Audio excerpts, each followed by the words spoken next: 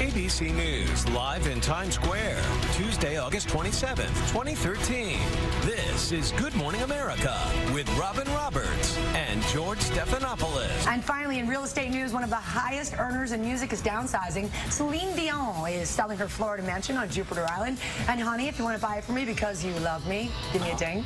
You'll basically need to win the lottery. First, before I give you the price, the stats. 17,000 square feet, fully furnished. It's got a giant guest house, a water park, of course. Water park? It's got its own water gun station. You need that. Yeah, for sure. It's got a major game room. You see the fire pit right there. It has a simulated golf range.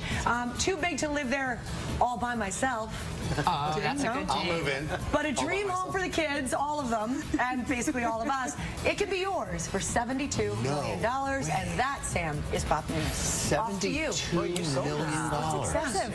Who buys a house for $72 million? I don't know. Who has a water park? Somebody will. Yeah. Yeah, I know. You know somebody will buy it. If you buy it, her heart will go on for you. Yeah.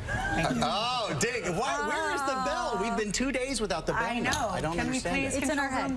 It is in my head. It's sad. Sam, help us, though. $72 million, and my new best friend will buy that house, I'm sure.